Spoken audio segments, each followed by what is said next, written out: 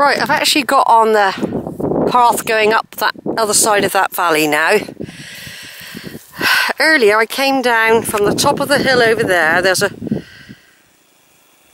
indentation. See that there? Where's my finger? Anyway, over there, I came down that little narrow track to a wood there. And went on the Coleridge Way for a little while, which is the bottom of here. And the Coleridge Way carries on down and round and follows all the curves all around. I just zoom in there. I thought I might have seen a deer then. A minute. Not sure. Something orange stuck out.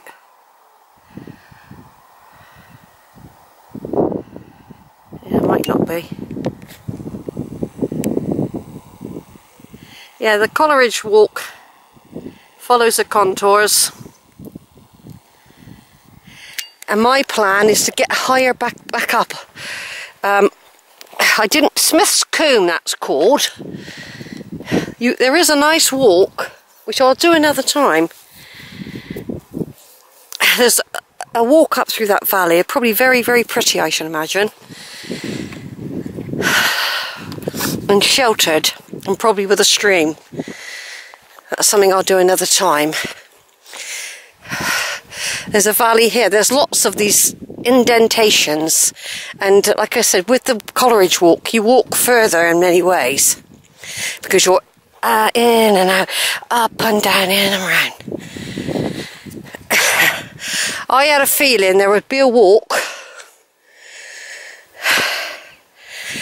on this side of the bank, up high. And I haven't got far to go before I'm up the top, I don't think. So a lot of climbing. But like I say, I don't lose weight. I can be out for 7-8 hours walking. And I don't overeat. It's not like I'm stopping at a pub and having steak and chips and a cream cake. I just have enough sustenance.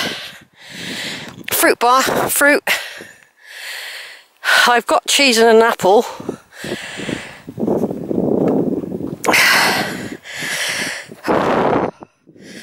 But whether I'll have the cheese, I mean, I doubt it. Because with the cheese, it does give me real bad indigestion, actually.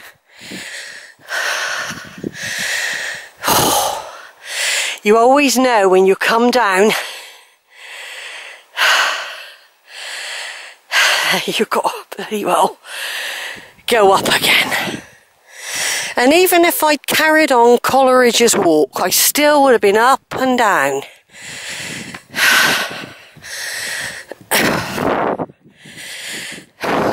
Not as if I didn't want to do it, but I'm exploring.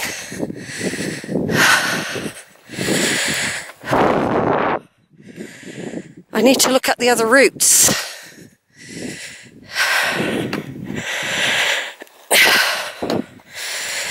And obviously I'm going up again. Up and up and up. As you know, I was right up there earlier.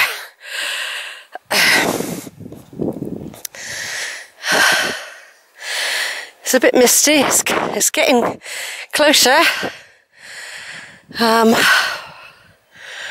See, if that's the Coleridge walk, I would have gone down, then gone up over there.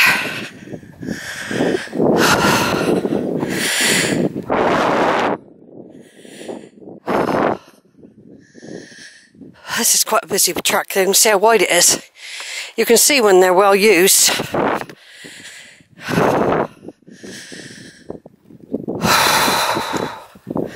The bees are very interested.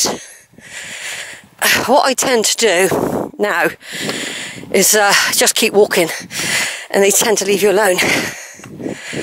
They don't like it when you stop. But I've got to stop now because I've got to get my breath back.